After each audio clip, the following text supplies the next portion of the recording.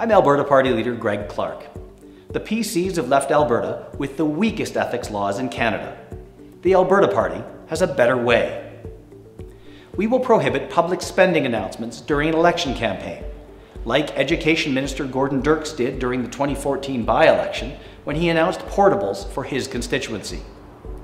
We will prohibit cabinet ministers from using their office for political gain. We will toughen Alberta's campaign finance laws. We will conduct business in the legislature, in the open, not behind closed doors. We will strengthen our democracy by redefining the role of an MLA to represent their constituents. On May 5th, bring new energy to Alberta. Vote for your Alberta Party candidate.